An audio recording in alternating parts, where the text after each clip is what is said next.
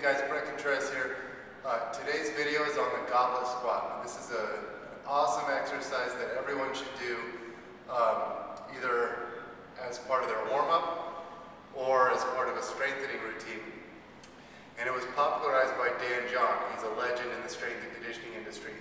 And basically it goes like this. So you can use a kettlebell or a dumbbell, but since more people have access to dumbbells, I'm going to show you how to do it with a dumbbell.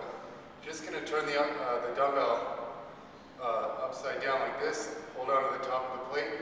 Now I'm going to pinch my elbows together so they're not out wide, because my elbows are going to track inside of my legs. So get a comfortable squat stance. You don't want it too wide because you're going deep, but you want it wide enough to where you can sink down in between your hips. You can keep the feet anywhere from straight to around a 30-degree angle. Just get what's comfortable for you. Again, hold the dumbbell up at your chest. You don't hold it away from you. Keep it up your chest. Tuck your elbows in. Keep the chest up. Now I'm going to sink as low as I can while forcing the knees out.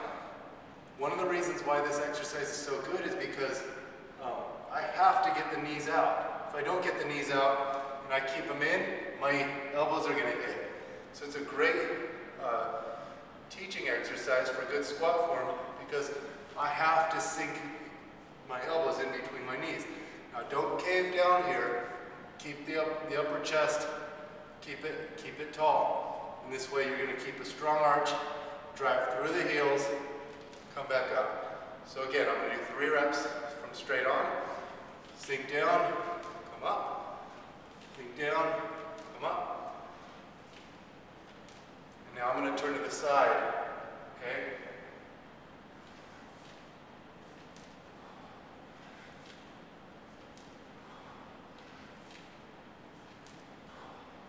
Again, this is the Goblet Squat. It's an excellent exercise. Beginners should do it as a strengthening exercise. More advanced people should do it as part of their dynamic warm-up.